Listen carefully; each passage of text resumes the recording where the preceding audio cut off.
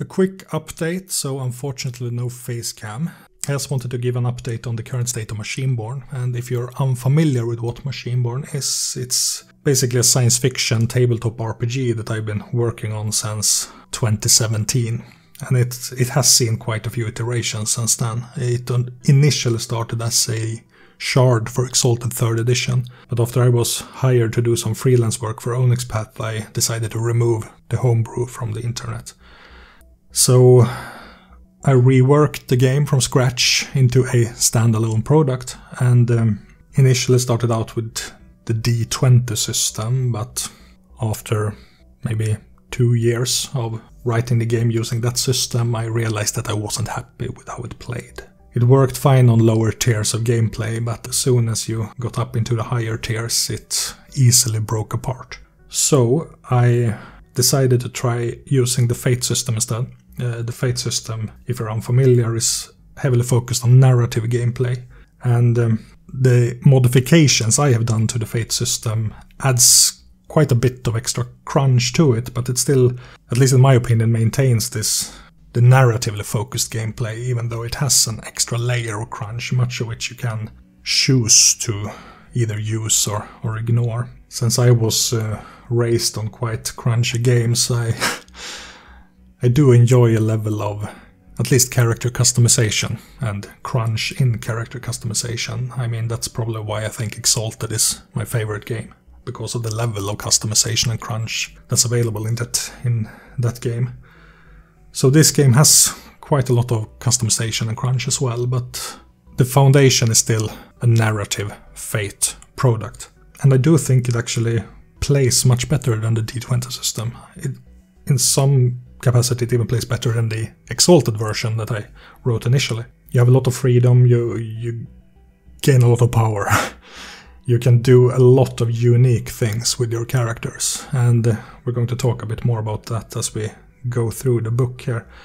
The game will be free when it's done. I'm going to put it up on drive-thru and possibly other sites as a pay-what-you-want product. So you can choose to get it for free.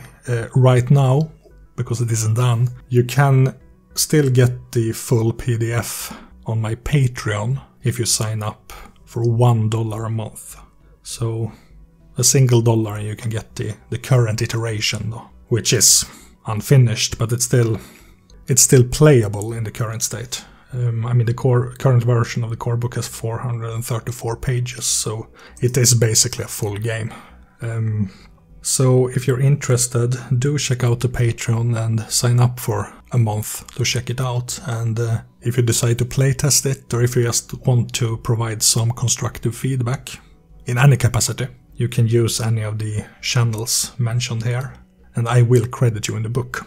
So if you're interested, do check that out. But let's talk a little bit about the book.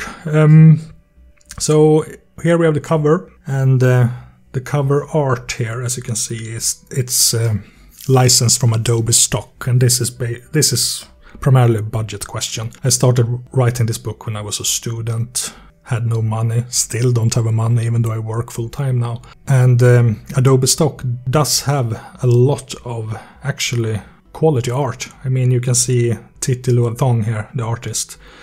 Their work is used in many indie games. You've probably seen, if not this art piece, at least a lot of their other art pieces in other indie games, and there's a reason why people use their art, and it's because the stock subscription is quite budget friendly.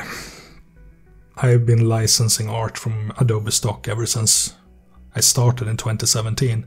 I wasted quite a lot of money as well along the way, but there's a reason for that too.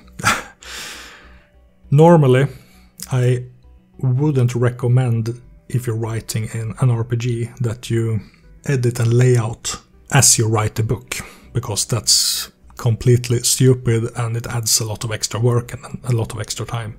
I still decided to do that with this book, and that's primarily, one, because I think it's fun to lay out, and two, because I'm a visual artist, you could say. I always find art pieces before I write my characters. I need to see something, even when I'm writing something. Usually when I write, I use a lot of art as inspiration to trigger the brain, so to speak. So the combination of layout and writing has helped inspire me to actually come up with new ideas and basically construct the theme of the game. So even though it adds to the time and there's a lot of extra work, I do think it's worth it because of how I get inspired, how I create. So that's why we have a book with layout, even though the game itself isn't finished. So the cover art is stock art, and the logo here is actually from Fiverr.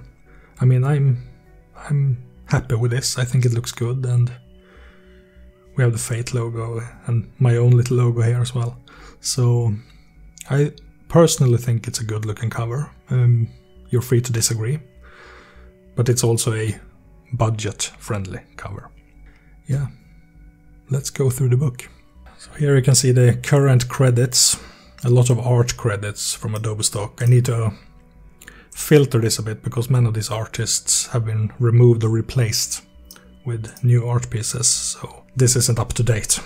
Fate Core is free to license, and Fate Core has quite a lot of different toolkits that you can use for your game, so I've used a few here. The Atomic Robot toolkit actually has one of the best crafting systems I've seen, so my own invention system is an iteration of that. Of course, if you want to add feedback, I'm going to add your name to the testing and feedback section here. Yeah. Some intro fiction, basic introduction chapter. It is a science fiction game, it is a futuristic game, it takes place about 800 years in the future. There's been several wars that has basically divided the solar system into various factions. The last war ended 25 years ago, and it was the most destructive war in the history of civilization. The remaining factions have now gone together and formed what is called the Terran Consolidation, which is a UN of sorts, where they try to maintain a ceasefire in the solar system, just to prevent themselves from obliterating it. But the game is called Machineborn, and the actual Machineborn they are basically cyberpunk superheroes. They are people who activate new and additional powers. The reason why they exist and such is because there used to be an AI called Primer Order, which seized control over civilization. The AI had a directive to basically make civilization prosper. And the consequence of this was that humanity itself was diminished in many ways. They started to band together and threaten an uprising in some form.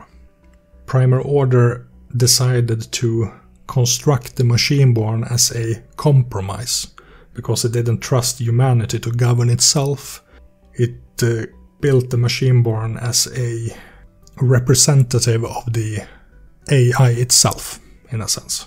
That the people who were chosen to be Machineborn were basically part human, part machine. What the AI had missed in its calculations was that absolute power corrupts absolutely. These Machineborn got a little too cocky. They thought that because they had so much potential, they didn't really need Primer Order any longer. So there was an uprising anyway. The Machineborn took control over civilization and divided civilization.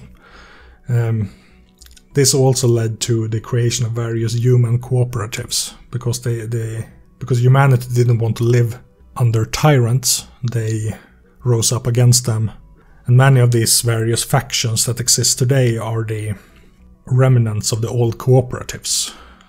Machineborn still exist, of course, and some factions are more positive towards them than others, but the Machineborn themselves no longer rule over society. Most people are quite wary towards them, others try to use them for nefarious means. So the game itself lets you play either a normal person, you can play a Machineborn. Anyway, we have the various factions here. And I'm not going to go into detail on them right now. When Primal Order ruled over civilization, it released nanites into the atmosphere that integrated with humanity itself. It integrated with the planet, in a sense. So wherever you go, wherever there's air to breathe, you also breathe in these nanites. These nanites have enhanced the human potential, the human physiology. They have increased lifespans. They have basically made people stronger. It's also the current communication system. You can actually tap into the nanite matrix, as they're called, and see a digital world overlaying reality. And you can hide information in that world, and you can step into that world, or you can interact with it in different ways. Of course, there's been centuries of war. Even this nanite matrix is broken in places, and where it breaks down, these nanites basically erupt into what's called rifts, which is comparable to natural catastrophes with different elemental powers. Some rifts break down organics, some rifts create massive amounts of radiation, some rifts can manipulate time and space, some rifts can create cold hazards, fire hazards, acid hazards, you name it. These various rifts can also be tapped into for power, and many of the factions use various rift fusion reactors to power society. There's also another type of corrupted rift called K-Knights, which is basically the grey goo from classic science fiction. The K-Knights break down and reconstruct reality, so there are various chaos zones, they call it, around civilization. Where, have you seen the movie? There's a Netflix movie called Transcendence, I think. Transcendence. Where you just step through a shimmer and then you come into an environment where chaos reigns. It can also be comparable to the wild in games like Exalted. That if you go into the chaos zone, there's a big chance that various nanites is going to break down your body, your mind, or mutate it in possibly horrible ways. Most technologies are fairly scientific. Now, I'm not a scientist or an engineer, but they're fairly grounded, at least. And then there's Godware, basically it's the wizard did it explanation for why certain things work as they do. Godware is a form of technology that can only be created by very advanced AIs or Machineborn. Godware technologies could possibly alter reality itself in different ways. Then we have the machine gods. These are various digital entities. Functionaries are AIs, lesser AIs, basically with human intelligence. They are, I think, a good inspiration for functionary could be the AIs from Blade Runner or Altered Carbon. AIs that take on a human avatar and interact with people almost as people, and can even form relationships with people. Many of the factions in this setting, they see functionaries as living entities with rights of their own. And different factions have different rules for how you are allowed to treat a functionary, or how you can acquire a functionary, for example. In one society, it could be an adoption process, it could be a hiring process where you hire the functionary to do a job, basically overlook your cybersecurity. So these are sentient lesser AIs that protect your computers and that you can encounter when you interface with the nanite matrix. We have malfunctionaries. These are, I did mention Primal Order before. There was actually a war where the Machineborn defeated Primal Order and cast it down, but they couldn't destroy it completely. Instead, they corrupted its directives. Primal Order became Disorder and has now been isolated by the Machineborn on Antarctica in various vaults and chambers, but it still tries to manipulate civilization in some form.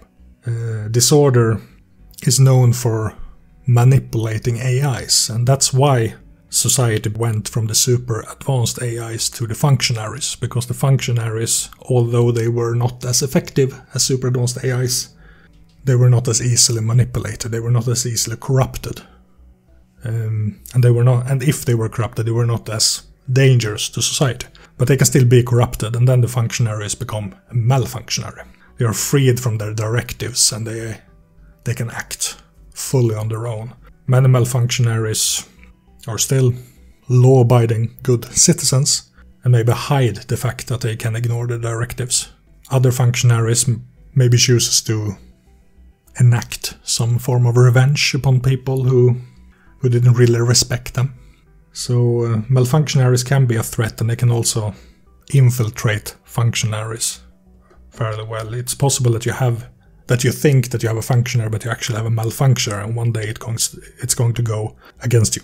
We have prime functionaries and prime malfunctionaries. These are the closest thing we can get to super advanced AIs. These are basically functionaries, but on a much larger scale. Then we have elementals. I mentioned rifts before. Elementals are basically when a rift is created, the elemental eruption can completely overtake and rearrange an organic creature. And this turns the creature into a creature with elemental powers. Spectres. Spectres are former people whose minds have been digitalized and trapped in the nanite matrix. It's possible that when people die, especially if they die traumatic deaths, their nanite matrix copies their minds, whether they want to or not, and stores it in itself. This can create an apparition of a person who used to live and have them roam around in a digital realm. And society uses soul chasers who interface with nanite matrix, try to locate these specters and possibly interrogate them about their death if they remember it, or they can take the specter and transfer them to an afterlife server if their family pays a subscription fee. You could technically live forever in a virtual afterlife. God Reapers are specters that go out of control and start consuming other machine gods and grow far beyond human control. Trojans are a form of machine god created from the Cainites in the Chaos Zones. They are manipulative creatures that lure people into these Chaos Zones and absorb their energy and rearrange them or corrupt them in some form. The system basics, I mean, it's the fate system. There are some variations to it. I don't like the normal fate dice.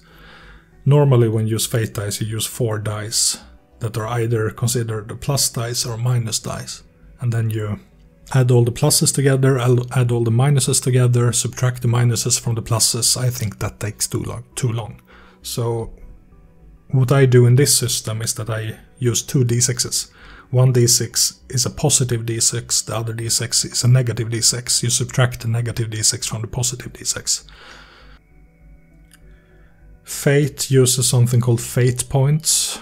I use that here as well, but I renamed them into charges. Because it feels more insetting in a way.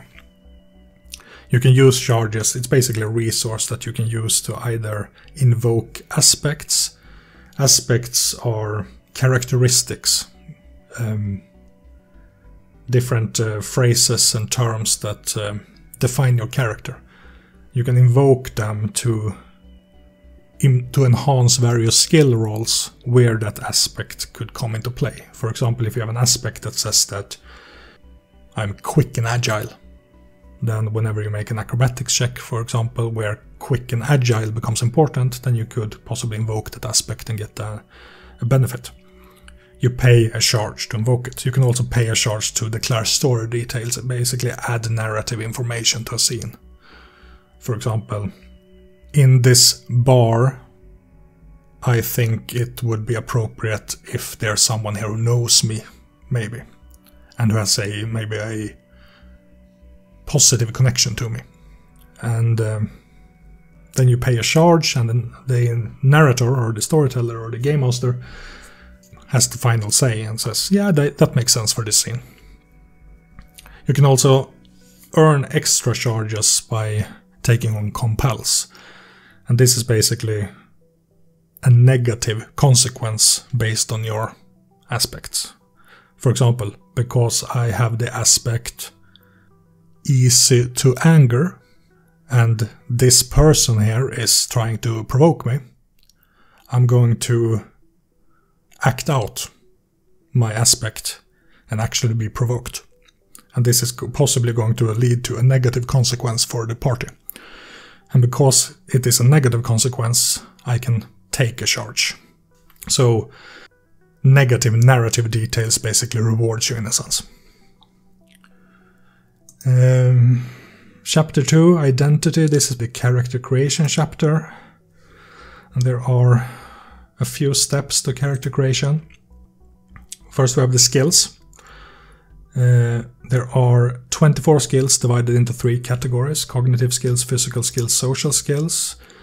Cognitive skills involve awareness, creativity, education, engineering, interfacing, investigation, treatment, and willpower. Physical skills involve acrobatics, athletics, close combat, fortitude, larceny, piloting, range combat, and stealth. And social skills involve context, deception, empathy, leadership, performance, persuasion, provocation, and style. Quite a few skills, but it also means that you can play the game in quite a few ways. You can focus on quite a few different expertises. Skills also have 2 different traits, rank and scale.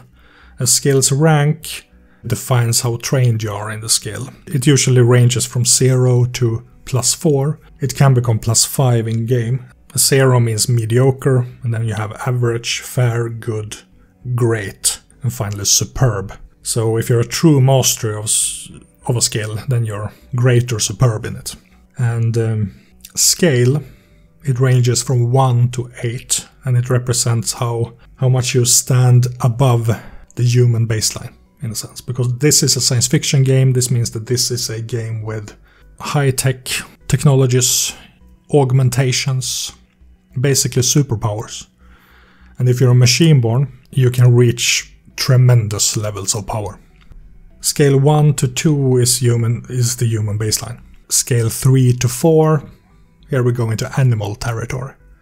5 to 6, we're talking about industrial machinery, we're talking about the most advanced forms of animals you can think of. 7 to 8, now we're talking about cosmic power. Yes, you become as strong as Superman, or as smart as Lex Luthor or Brainiac, or insert random super character here. So this is a game where you can become extremely powerful. And then you choose a progeny. A progeny is similar to a character race. Progenies are transhumans, in a sense. They are the future of humanity. They are genetically modified people. Humans have basically been turned into various subspecies. Because all progenies are still humans, they can still interbreed. You could have one parent being an ascendant, one parent being an Empyrean, a third parent being a Terran.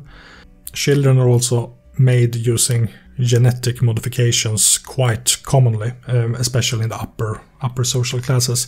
You can have more than 2 parents, for example. You can have same-sex parents, where both parents are your biological parents. So you can basically come up with many narrative expressions of your progeny. Ascendants, they are basically psionics. They were originally inspired by Firefly. What's her name? Summer Glau's character in Firefly, the telekinetic character. And there's also a bit of Nosferatu in them, from Vampire. I was also a little bit inspired by Daddy Longleg spiders, you know, because these characters are also tall and have long limbs, and they tend to form in clusters or band in clusters called hives, where they blend their minds together, in a sense. Once you're part of a hive, you give yourself fully to the hive. You not only share experiences and memories with them, you share emotions with them. This means that if you have a hive, they basically know you as well as you do. So ascendants are very careful about how they interact with their hive. What information about their hive they give away, in a sense. Because if they have compromising information, they are not alone in having that compromising information. Their entire hive has access to that compromising information. So that's one of the drawbacks in a sense. You can play an Ascendant without a hive, but then you will also feel like you're naked in a sense. You're missing something.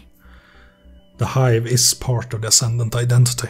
The Ascendants were also the first progeny. They were the ones who created the other progenies.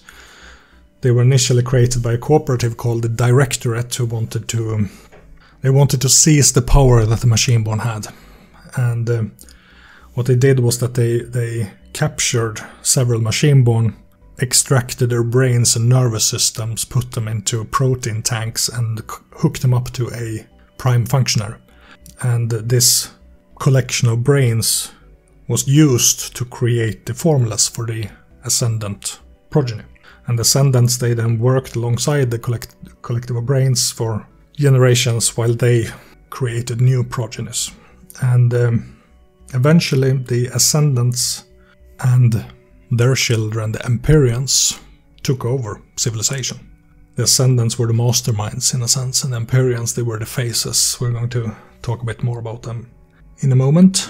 First we have the Chimeras. These are the furries, and every good science fiction game needs a furry. These are the cat people, the dog people, the elephant people, you name it. I did try to make them a little bit more interesting than just furries, though.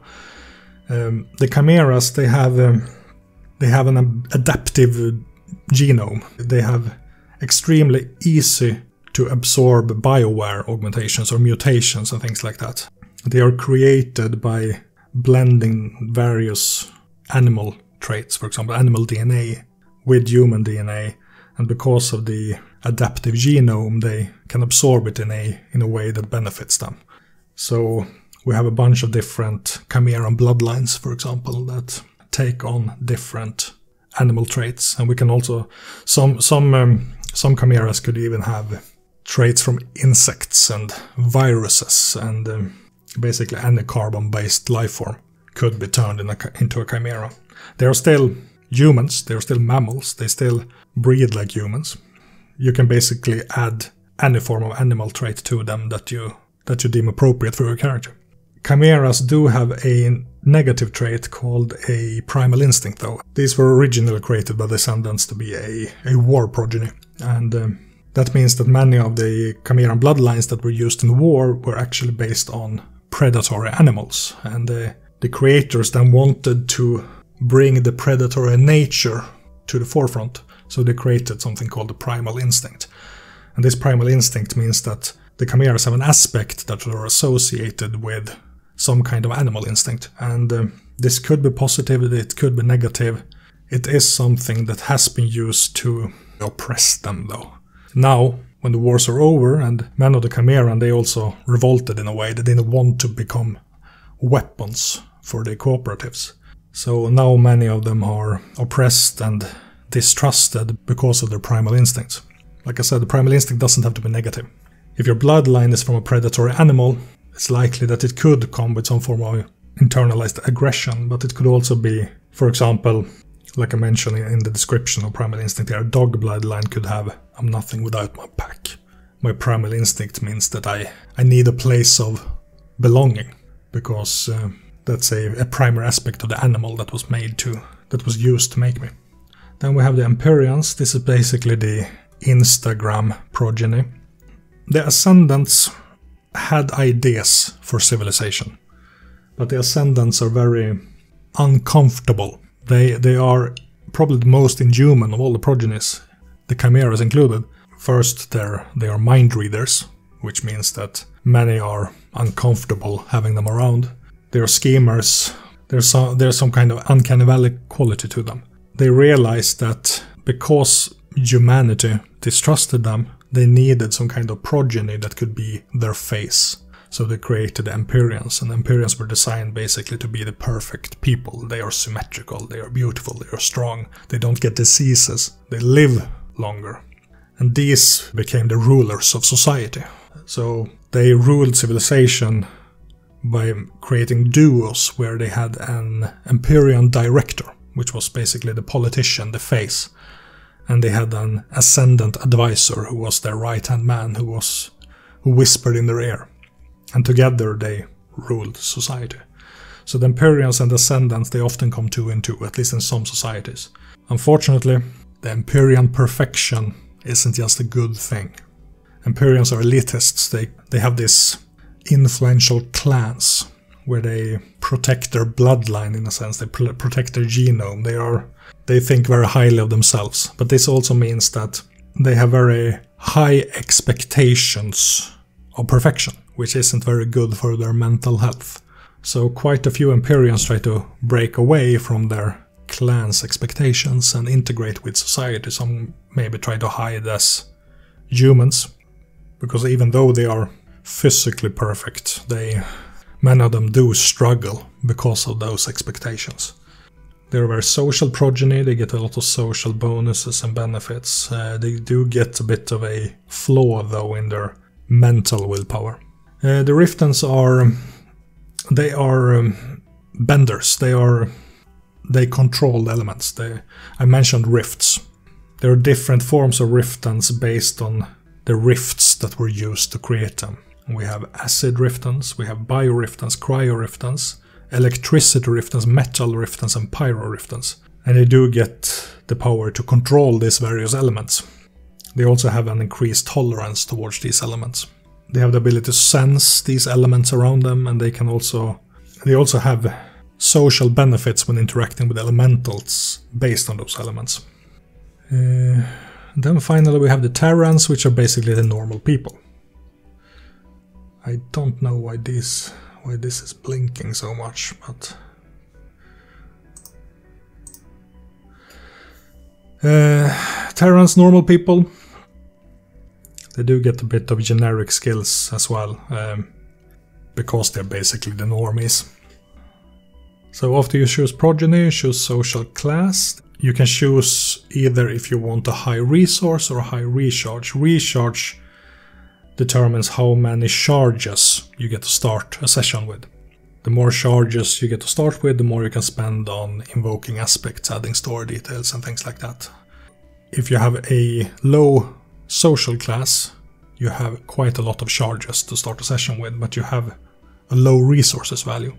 The resources value determines the kind of gear you can get, the quality of the gear you can get. And gear in this game is quite powerful. If you do have a high resource, you do have access to extremely powerful equipment. So, do you want resources? Do you want recharge? So we have scavenger, laborer, erudite, privileged, and executive. The executives, they are the ones who lives in fancy penthouses and skyscrapers. Scavengers, they're basically the ones who live on the street. And then you have everything in between. Resources go all the way up to 8. And if you have resources 8, you can start at resources 5. There are some traits and such that can boost the resources to 6. But resources 8 is basically you're the wealthiest person in the solar system. Resources is also a resource in a sense. The way items work and services work is that for every resource you have a resource box, and items and such have a cost value.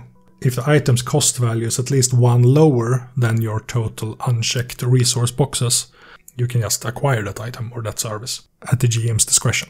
If the item has the same cost as your resources, you need to check a resource box and temporarily reduce your resources. This means that the item is significant as well. And then you can try to acquire items that have a higher cost than your resources, but that could mean that you need to utilize contacts, you may need to bargain. There are different ways to acquire items that are higher than your resources. But because of the way significant and insignificant items work, a high resources value is very valuable when it comes to equipping yourself and getting access to things. Next step is education. There are a number of different educations, and these give some skills. Each education also give a trait. The types of education we have so far is streetwise, homeschool, public academy, public military academy, private military academy, executive military academy. And some of the traits here are also quite powerful. You can get, for example, augmented soldier program. If you go into a private military academy, this gives you a bunch of extra augmentations that you start the game with, because you were turned into an augmented soldier as part of your education. You also have, for example, special operative. You get an additional profession trait. Profession comes after this step. If you want to be a soldier as a profession or an engineer as a profession, if you're a special operative, you can take traits from both. So you can basically multi-class. Then we have profession here. Profession gives you some skills. It gives you a trait, and it gives you a starting kit, or a suggested starting kit, based on your resources value. So here we have a bureaucrat, and the bureaucrat gives you budget management. You have access to additional resources based on a corporation or such that you work for. You have diplomatic ties, that gives you access to a separate faction from your own. And you have lifestyle, you have more resources. The starting kit is suggestions, which means that you could technically spend hours just going through the various items and trying to find items for your starting character, but the starting kit provides you with some items so that you can skip that step if you want to. Because of the many options in this game, character creation can take a while, at least if you want to customize it to the full extent. So the starting kits do help alleviate some time at least. The starting kit also always gives 5 significant items, and then you can talk to the narrator if you want additional insignificant items on top of that. The professions of bureaucrat, criminal, engineer, influencer, inspector, interfacer, scientist, and soldier. And then we have starting augmentations. The different augmentation types are BioWare. These are mutations, genetic modifications, organic implants. Cyberware, technological implants, prosthetics, cyber arms, computers in your brain, things like that. Feats, these are basically just skill upgrades in various ways. Every feat is tied to one of the 24 skills and give you new options for using that skills. Then we have Godware that I mentioned before. If you play Exalted, you can basically call these artifacts. You can also slot various Godware protocols, as they are called, in your Godware, which gives them even extra traits. For example, you can take a Godware sword and you can slot a Void Pocket protocol in it, which means that you can store it outside of time and space. Or you can take an armor Godware, you can slot a force field in it, which means that when someone attacks you, you're surrounded by a force field. So you can do quite a lot with Godware as well. Cosmic coding protocols, these are basically magic. There's a BioWare that can upgrade you first into a world coder. A world coder gets access to different skills associated with some kind of basically magic. You get acid coding, biocoding, cryocoding, electricity coding, entropic coding, kinematic coding, metal coding, psionic coding, pyrocoding, and quantum coding. And this gives access to basically ways to manipulate these forces. Psionic coding lets you read minds and communicate telepathically, for example. Kinematic coding lets you move things with your mind, basically telekinesis. Then you have pyrocoding, you can create fires and control flames and heat and things like that. If you're a world coder, you get access to the skill, but then you can also become a cosmic coder, which means that you can get protocols associated with those skills, which are powerful feats using those skills. These are the magic spells, in a sense. An example protocol is the mind reading protocol, for example. If you're a psionic coder, you can get a mind reading protocol which lets you delve deeper into people's minds and extract information. Then we have different factions and just some information about the various languages that exist and naming conventions and things like that. Character aspects is basically something that exists in the fate system. These are the traits I mentioned before, and every character starts with 5 character aspects. One of them must be a high concept, which is the ultimate definition of your character concept. For example, I am a disgraced soldier. That's my high concept. Okay, that means that I'm a soldier. That also means that I'm disgraced. And what does that mean? So the various aspects, they help you construct your character's narrative in a sense. They give you the background story. They evolve you into something that's tied to a story and not just a game. Every character also has a trouble, which is a problematic aspect in a sense. This could be a personal struggle or it could be a problematic relationship. And then we have some free-floating aspects as well. Finishing touches, you have an energy score. Energy is comparable to level in a sense. Every character starts at energy 1. Normal humans can reach energy 2 and that's it. And Machineborn can reach energy 8. Every time you increase your energy, you also get to increase the scale of 5 different skills. Machineborn template. If you want to turn your character into a Machineborn, you add this template. And this increases the scale of certain skills. It increases your recharge, it increases your lifespan, etc. Some information about Machineborn, how different factions view them. Information on how you upgrade your character. And then we have skills. Like I mentioned before, every skill has a rank and a scale. And here you can see what this means in practice for each of the 24 skills. Awareness, for example, if you have rank mediocre to average, you lack spatial awareness and don't pay much attention to your surroundings. This is a suitable rank for someone who lives a comfortable life and don't need to be wary of their surroundings. Rank great to superb, you're extremely perceptive and attuned to your surroundings. This is suitable for someone who has a professional need for keen senses. They live in the now, always ready, always aware. Then we have the scale benefits, and the scale, like I said, are the actual superpower. This is how, while rank shows how trained you are in a skill, scale shows how much you stand apart. And scale 1, senses are within human baseline. Scale 2, your senses are in perfect condition. You can see in darkness as if it were dim light. You can hear at a lower frequency. You can more easily make out nuances of smell and taste, such as assessing every component of a dish. That's scale 2. And then it goes on. Your senses are beyond human perfection, scale 3. You can see the mites on a shirt, hear someone's heartbeat, or identify people and objects by smell. Your body is accustomed to your strong senses, and you typically don't find strong and sudden impressions unbearable. You can look directly at the sun, tolerate someone shouting in your ear, or even bear the stench of garbage and corpses. That's scale 3, and that's already there pretty powerful. And then we get a 4. Your senses are as potent as some animals. You can magnify them even further, letting you see someone's face at longer distances, hear a conversation in a neighboring room, or smell the presence of someone no longer in the scene. Additionally, you gain access to new sensory types not normally perceived by people. Examples include ability to see infrared, hear radio waves, smell cellular processes, taste gamma radiation, or feel magnetism. And then as you grow even stronger, you get to add more of these extra sensory perceptions as well. 5. Your senses are beyond most animals. You can filter your senses more precisely, such as allowing you to focus your hearing on individual conversation in crowded bars, or focusing your eyesight despite being blinded by lasers.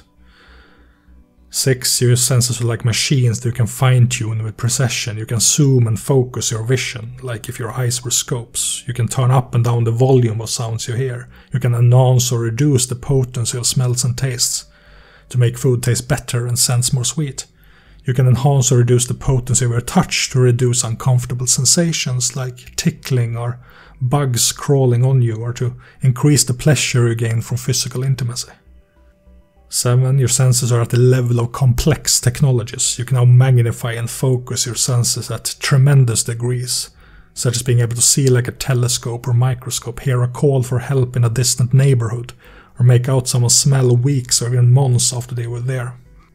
Finally, scale 8. This is the highest you can reach in the game. Your senses are almost beyond comprehension. You can see planets orbiting a distant star system, or make out individual atoms when up close. You can hear the growth of cancer cells in a person 100 meters away. You can smell what someone had for breakfast last month. If you can imagine perceiving something, you can likely attempt to sense it.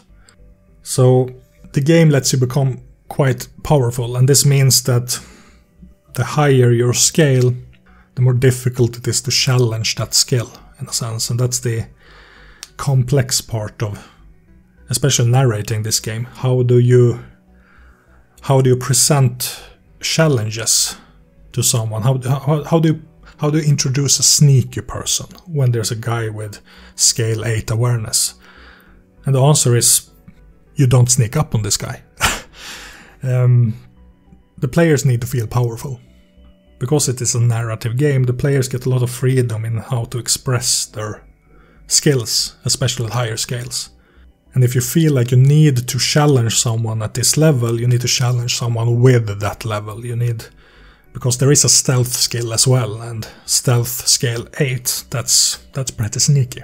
But I mean, only from this example you can see that there's quite a difference between the various scales. And then we have various augmentations can also specialize traits in various ways. You could get a smart eye, for example, that lets you see infrared, even if you're not at an appropriate scale level for that power. So you can cheat scale in a way as well using augmentations. But we have the different skills. I'm not going to go through all of them. I can take one of the physical ones as well. Athletics is a good example, I think. Scale 1, your physical prowess is within human norms. Scale 2, you can lift 300 kilos, move up to 50 kilometers per hour, and jump 10 meters horizontally or 2 meters vertically. Scale 3, you can lift 500 kilos, move up to 100 kilometers per hour. Quite a difference already there. Scale 8, of course, you can lift thousands of tons, move at half light speed and jump to orbit. Yeah, you basically become Superman. Then we have things like Larson, where you can pickpocket someone's memory, for example. Now we have leadership. Yeah, you can command people at crazy levels, basically becoming Lelouch, with all that entails. Yeah, that's the skills. Yes, chapter 4, system. Information aspects, invoking, compelling, information on charges, actions and outcomes, information how scale works. The scale system is taken from one of the Fate toolkits.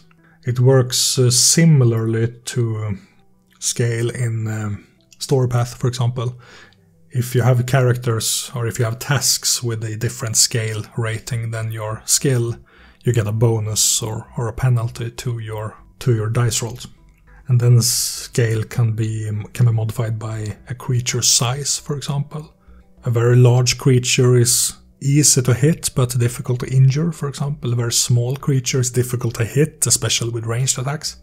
I wanted to add an option for developing your character into higher tiers without necessarily having to invest in combat skills. Higher tier games usually involve more physical threats. When you use to fight people, you eventually fight maybe robots or military grade siege weapons or combat systems or whatever it is you can face. Monsters. You may want to be a social character, but you still want some kind of innate improvement just for being a Machineborn of high energy. There is a rule that if your energy rating is higher than your scale in a defensive skill, the energy rating can substitute scale for determining a damage reduction. This doesn't help you actually avoid harm easier, but it lets you mitigate harm. It lets you soak up some harm based on your higher energy, even if you're not a combat monk. Not sure yet if the rule is going to remain in that iteration, but that's what playtesting is for.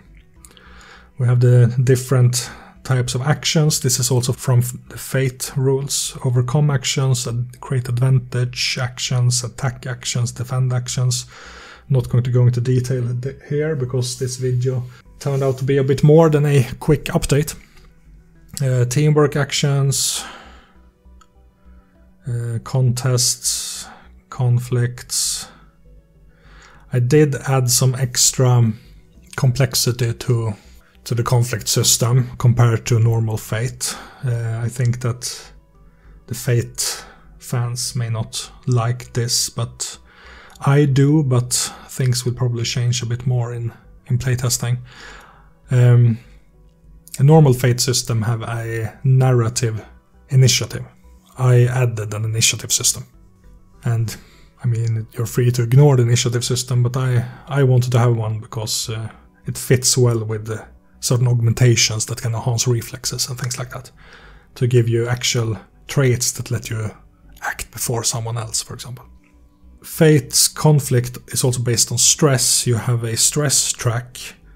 I divided this into a physical stress track, a mental stress track, and a digital stress track for interface battles.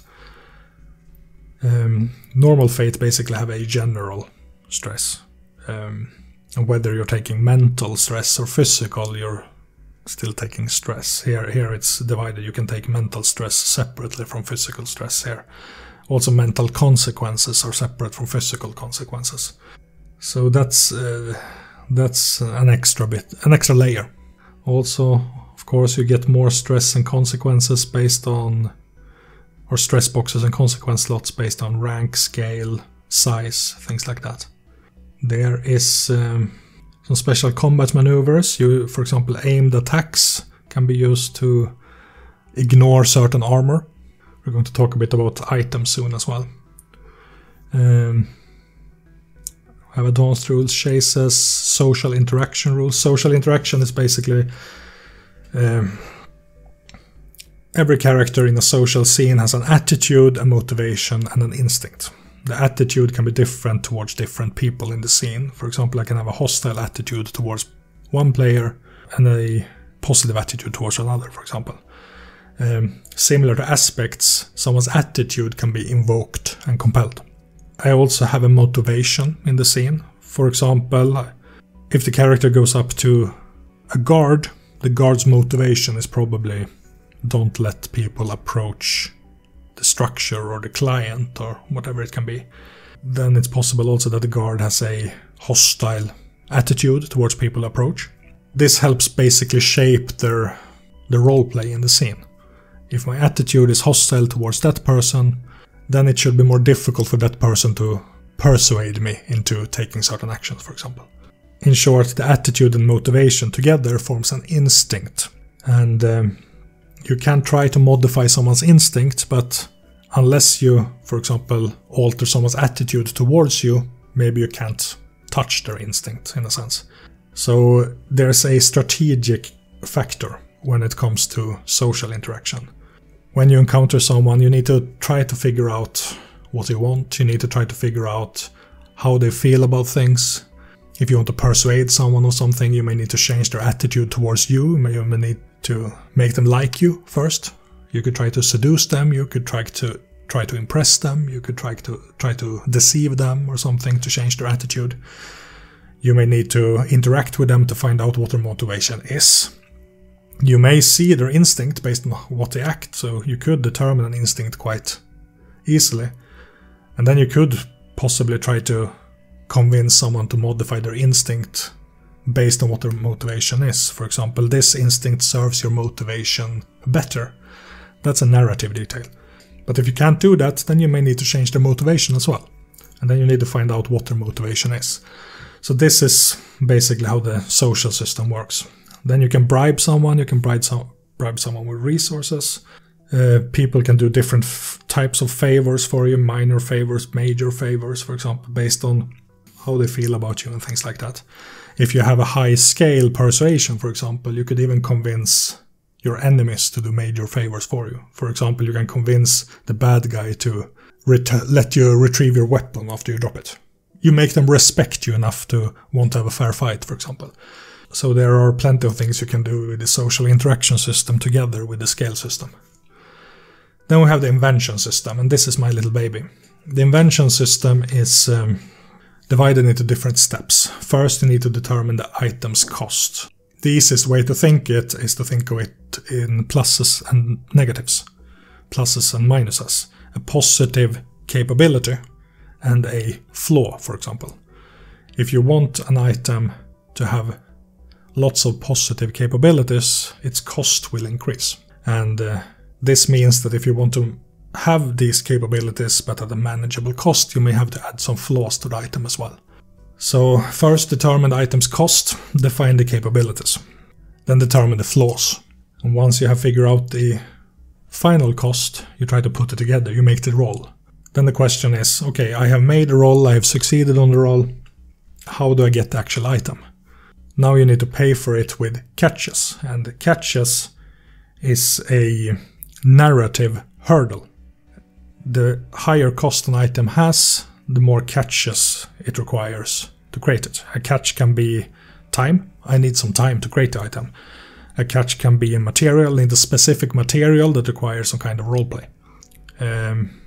Red tape, paperwork, I need to make special calls, I need to meet some contacts, I need to find new contacts. Attention, the process of my invention has attracted unwanted notice. All these catches create narrative opportunities for gameplay, and that's something that makes invention quite fun, actually. I did a playtest where one of the players wanted to upgrade another player's armor, and they needed to figure out a catch for that. And the player improvised the catch that they wanted to dissect electronics in the room and use that electronics to upgrade the item. And I said okay, and the consequence of that was basically that the electronics they dissected weren't their own, so there were some narrative complications with explaining why you disassembled someone's computer to upgrade an armor. But I mean, it just adds narrative value, ultimately. That's why I like this rule. System interactions, basically computers, how to interact with computers. There are two ways of interfacing in this game. You can interface with a smart device, basically a computer, and you can do whatever a normal computer can do. You can also interface with the nanite matrix. This is a virtual reality experience. You need to hook yourself up on a mind matrix interface, and you need to send your consciousness into this other layer of reality and move around there. Then you're projected as an avatar in that space, and this is what you use the digital stress and consequences for. And then there's everything in between. You can use augmented reality, for example, to interact with the nanite matrix from physical space and things like that. So that's system interaction in a nutshell. Then we have technologies, advancements, limitations, economic systems, equipment traits, harm, soak. The item system, like I mentioned in the invention system there, it's based on capabilities and flaws. And these are basically translated into properties. So you can combine various properties to create various items. There are lists of items in the book, and every item listed in the book also have variant suggestions listed. For example, sword. Here's a sword, here are basic traits for a sword. Do you want a better sword, or do you want a worse sword? Do you want a different kind of sword? Here are variants suggested properties you can change or add to make a different kind of sword. So we have different categories of properties here. We have first, what category of item do I want to create? What is the item's form? What size it is? How much does it weigh? Things like that. Is it an electronic item? Cybersecurity, fuel reliance? Does it have a communication service, a wireless range? Does it have integrated sensors? Can it project holograms? Is it a harmful item? Can it cause harm? Does it rely on ammunition? Can it do area attacks, burst attacks, demolition attacks, smashing attacks? Does it have armor piercing? Does it have homing qualities? Is it a protective item? Does it have a mobility penalty? Does it have vulnerabilities? Does it rely on oxygen? Does it enhance stealth? Can it cloak? Can it be used underwater? Can it repair itself? Has it integrated air filters? Can it be used as a shield? Can it resist K-Knights? Like you see, quite a lot of various properties. Also soak. When you're in a physical conflict with someone, you roll dice, you roll your offensive skill versus defensive skill. Every number you get above their defensive skill are shifts, and these are equivalent to inflicted stress. And a weapon can add extra shifts of damage, and armor can reduce shifts of damage. And this is basically the soak trait. For each soak you have on an armor, the more you can negate these shifts of harm. Is your item a companion? For example, is it a robot? Is it an animal, a drone? Goons? Is it a human? Is it a functionary, mount? Does it have rare traits? Is it a swarm? Is it an elemental? Is it a vehicle? Does it have an autopilot feature? Can it hold passengers? Can it move on land? Or here we have different speed values, for example, from human level movement to space shuttles and intercontinental missiles. General properties. Does it require specific skills? Does it modify skills? Does it penalize skills? Does it rely on various resources? Does it have other flaws? Is it loud? Does it give access to an alternative skill? For example, do I want my computer to have a neural link, for example? I want to have a computer, but I want to connect it directly to my brain. So maybe I have an earpiece or an attachment I put on my temple, and then I can telepathically communicate with my smart device. So instead of using interfacing, I could maybe use willpower to perform the same type of tasks. And then we have the actual items as well. So we started a bunch of weapons. So this is how I present the items. We have first what category of item it is, what form it is. Is it small? All items that can be carried as a load value, because it limits the amount of items you can carry with you. Chainsaw, for example, item contains electronic features. It has fuel 5 and security average +1 scale 1. This basically means fuel 5 is the electricity it has. After extensive use, you roll a fuel die, a d6, and if you roll higher than your fuel 5 here, the chainsaw runs out of electricity, needs to be charged. The security is basically cyber security. If someone tries to hack into your chainsaw, that's the difficulty they need to face. When used as a close combat weapon, it inflicts sharp harm 1, add +2 when attacking inanimate objects. Sharp harm means this is basically a narrative detail. It causes bleeding wounds and such. You can have different armor types, for example, that have resilience against certain harm types. But maybe I want a Kevlar vest that's good against projectiles, but maybe not good against a kick, blunt harm. The harm value here, that's added to the shifts of harm when you make your attack. So it's added on top of the dice roll. Also, physical consequences afflicted by the item suffer +2 difficulty to treat. This means that because of the rending effect that the chainsaw has, it's more difficult to patch up the wound afterwards. The item can be used as a tool to enable certain tasks, such as engineering to cut components for structure. However, once the item is active, it makes a loud buzzing noise, making audible stealth impossible. So this is the various traits that the chainsaw has, and this was built using these properties. I used flaw, loud, it can't be used with stealth. It's a negative property. This is a neutral property. The cybersecurity, for example, this is the lowest kind of cybersecurity an electronic item can have. So this property is neutral.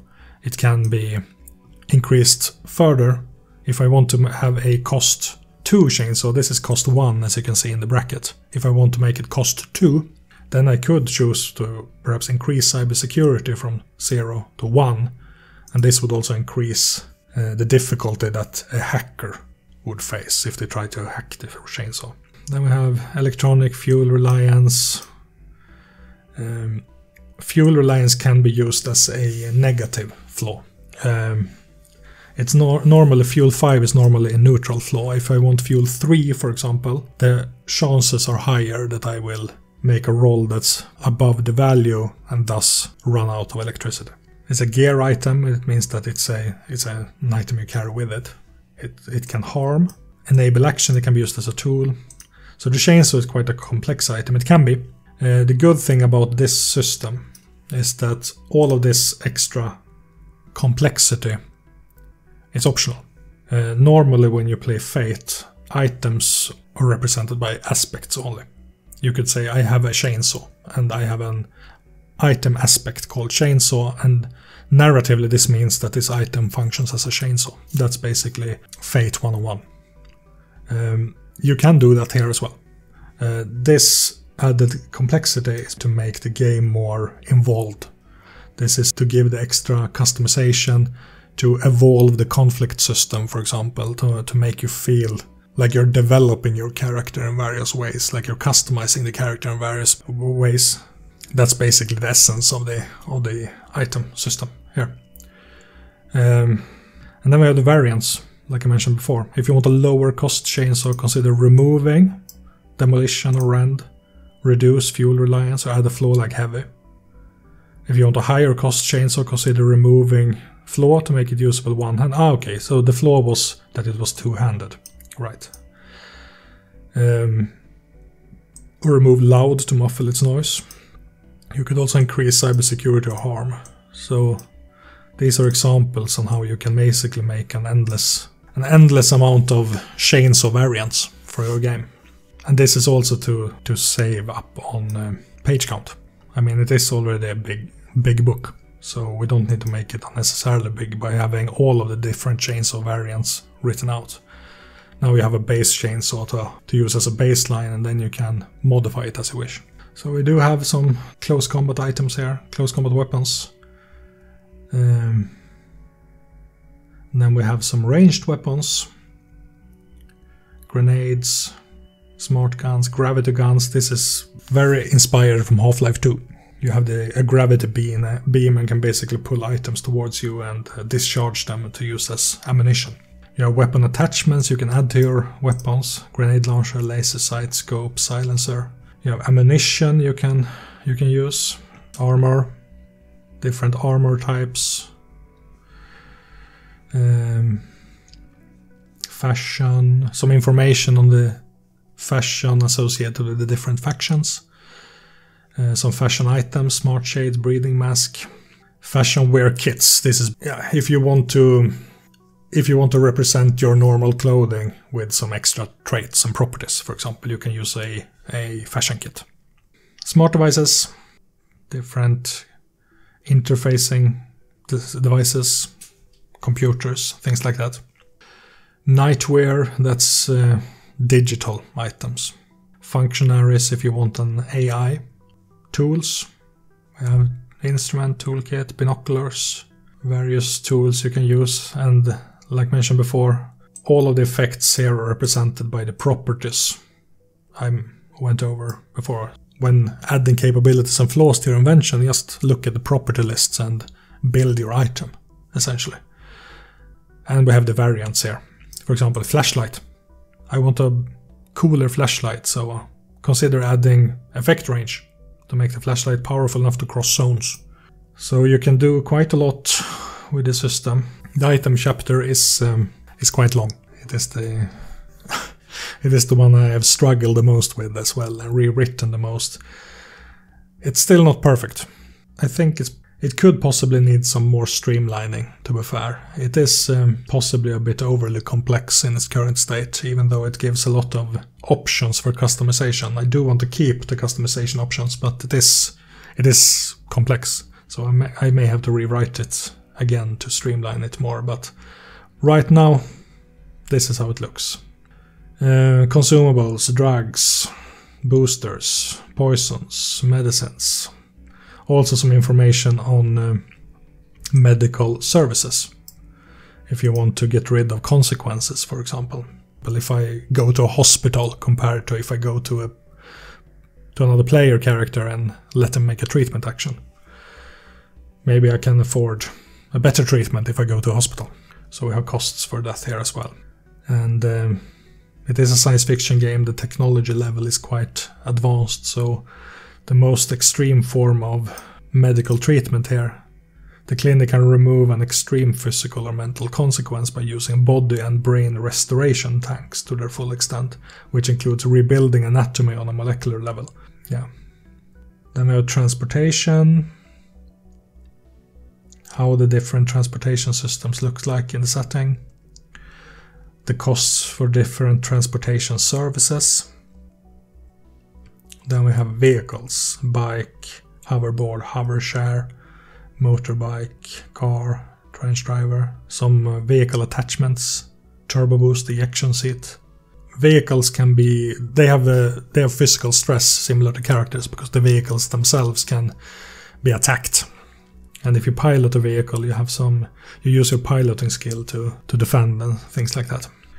Companions, so here we have droids, drones, elementals, followers, pets. Yeah. And then we have some Godware protocols and such here, things you can add to Godware items. And these are quite powerful effects, most of them. Force field I mentioned. Phasing, for example, the Godware is unbound by physical matter. By spending a charge, you can have the Godware pass through solid matter or have solid matter pass through it. You can only invoke this effect once per exchange, such as for a single attack or task. If applied to a gear item like a weapon, you can completely ignore a single obstruction in your path, such as cover protecting an enemy, or either the natural armored soak. If you wanted to, you could stab someone in the heart without scratching their skin. If applied to a garment such as armor, you could have an attack against you not only phase through the armor, but phase through you as well, letting you completely ignore an attack that otherwise would have hit. If the garment is encasing, you could phase through an obstruction in your path, such as letting you walk through a person blocking your way or a solid wall. So quite powerful effects.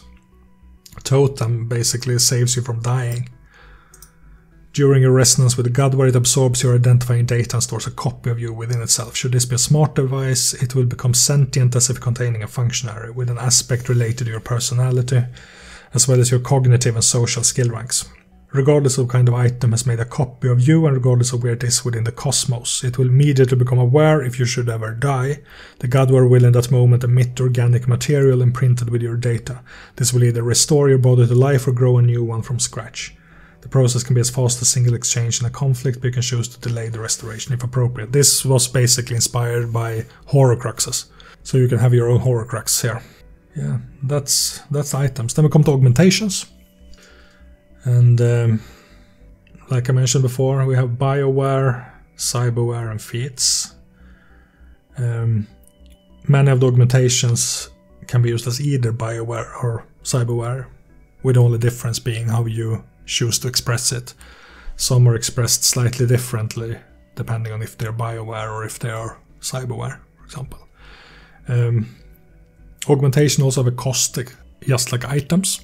So if you have a higher resource value, you can get more powerful augmentations as well.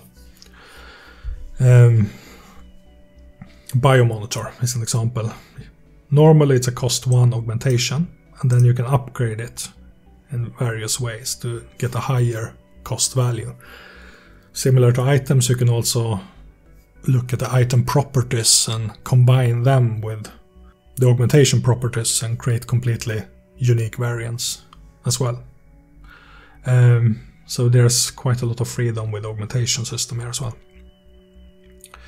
Brain boost, claws, fangs, cyberlimbs, enhanced hearing, smart ear.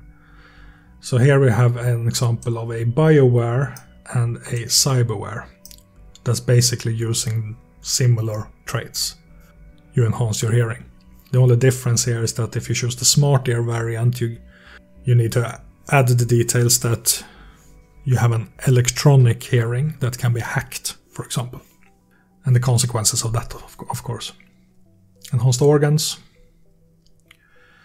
Smell and taste, nasal filter, taste module, enhanced touch, vision, smart eye, for example. You can add an extra limb or more, fins, flesh flex. Basically you can extend your body parts and become creepy. Gills, hormone stabilizer, ink sacs, so quite a few augmentations to upgrade your character. And then we have the World Coder and Cosmic Coder BioWares here. They are quite expensive. They are possible to get cheaper as part of the character creation process, depending on your education as well, and your profession. If you choose the scientist profession, for example, you can start out as a coder. Then we have feats. This is something I'm still working on, so I haven't determined all of them yet, but the feats basically enhance the various skills, like I mentioned before, in different ways. For example, creativity, you can have marketing genius, which gives you access to additional resources because you create and sell various products, merchandise, things like that. Yeah, so I have some feats here, work in progress. This the coding chapter is still work in progress as well. I haven't. Yeah, I still have a lot to do on this chapter. Then we have the narration chapter, basically the storyteller chapter. This is also quite involved. A lot of the information here is from the Fate core system and how to run that system in particular. And then I have added a bunch of additional details as well here based on Machineborn in particular. So, storytelling chapter.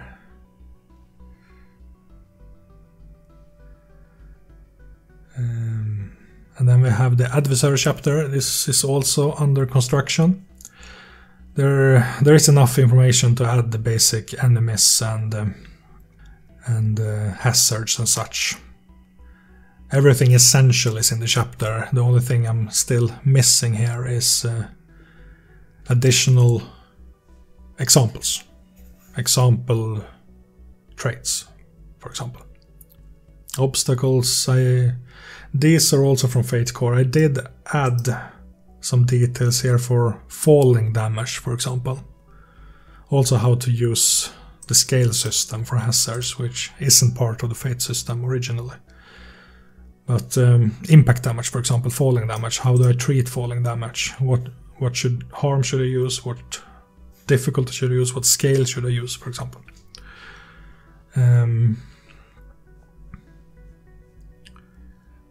Yeah, and then we have the society chapter. This is the setting chapter. This is most of it is done. I still have a few factions to finish here.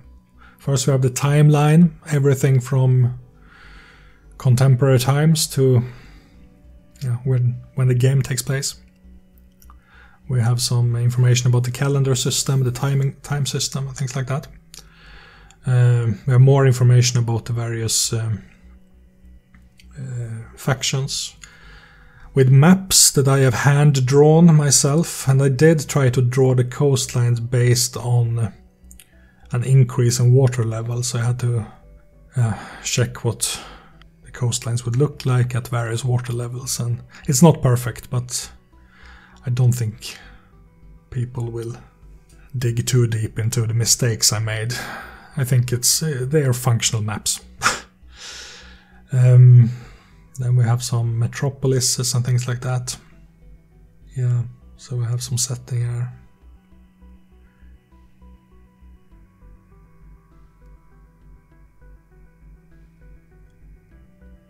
Deva, this is the religious theocracy. That's quite nasty. Currently controls most of Europe and Great Britain. Every faction has, since the ceasefire, all factions have they have territories on Earth. Earth is considered neutral ground. The Terran consolidation basically controls Earth, with every faction having a mark there. And then there's orbital rings and such controlled by the Terran consolidation itself. Every faction has free entrance, free access to Earth. And then the factions also have their own territories within the solar system where they have free control. So every faction here controls different parts of the solar system. We have Arcturus, for example, they control Neptune and the Kuiper belt, so the outskirts of the solar system. Chameleon Dynasty controls Venus, and then we have the Coalition controls, was it Saturn? They used to control Uranus as well, but lost it to Deva, which is the religious organization. They broke out from the Coalition during a coup in the previous war. They have Uranus, and then we have the Directorate, controls Mars and parts of the asteroid belt. We have the Dawnlight Society, controls Mercury, and they also have what remains of the orbital ring. No, not orbital ring. The Dyson swarm. It's called the Helios swarm. They control that, so they have access to basically most of the sun's energy, which gives them a lot of power in the solar system as well. Yeah, so still under construction, the setting chapter, and then we have character sheet. This is always under construction. The current version is quite limiting, so I'm going to add some extra details here. But yeah, that's it. That's Machineborn. That's the current state of Machineborn. I did say that this was going to be a quick update, and looking at the time, that was a big fat lie. I don't think you have stuck to the end of this video, but I do appreciate it if you have. And like I said, if you're interested in this game, it is perfectly playable already. Like you have seen, there are still some content missing, there's still a lot of content under revision, but it can be played using this document alone, and I do appreciate if more people try to play it. If you want to wait until it will be released, it will be some while longer. It will be released for free though. If you want access to this PDF, yeah, then you can access it on my Patreon, $1, and you can access the PDF every month. And I do have some extra material on my Patreon as well. I usually add some additional content. For example, you always get manuscript for my videos before the video is released. The manuscript can be accessed for free. You don't need to be a patron to access those. If you go up a step to the $5 level, you get access to special previews, for example, for other projects. A lot of my Exalted homebrew and previews for Storyteller Vault materials, for example, and I sometimes show off old material that I wrote a long time ago as well as part of that preview. So there's a lot of my writing as such that you can access on the Patreon. I do want to add more content to it at some point, but as you're probably well aware if you've followed my channel for a while, content is quite irregular, and that's because of real life. That's because I work full time for a living and I need to use what little time I have. And I can use it to work on this game and try to finish it, or I can use it on the various other projects that I work on. But I also need some breathers once in a while. But yeah, quick update done. I hope you're interested in this game because, like you've seen, I've done everything you see in this document. I've spent countless hours on this game. I've rewritten it from scratch several times, and I can't wait to finish it, but I won't release an unfinished game. So if you want to help me out and test it for me, I would appreciate that as well. And I would of course credit you both as a Patreon and as a tester if you provide that feedback. If you're interested in Machineborn and want me to showcase it more and talk more about it on the YouTube channel, feel free to let me know by commenting below. I would appreciate that as well. Anyway, quick update out.